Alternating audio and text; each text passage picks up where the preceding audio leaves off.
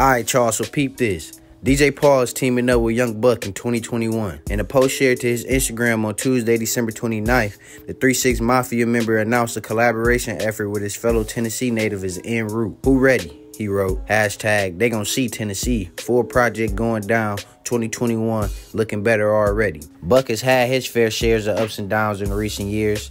In October, he was arrested on a domestic assault charge, vandalism over $10,000, and the unlawful possession of a weapon after a fight with his girlfriend, who'd been arrested days earlier for reckless endangerment with a deadly weapon. In December 2019, he was arrested for a child abandonment charge in Newton County, Georgia. And in 2016, he did 7 months behind bars for a probation violation after kicking in the front door of his ex-girlfriend's apartment and threatening to burn it down. It seems he's turning over a new leaf now.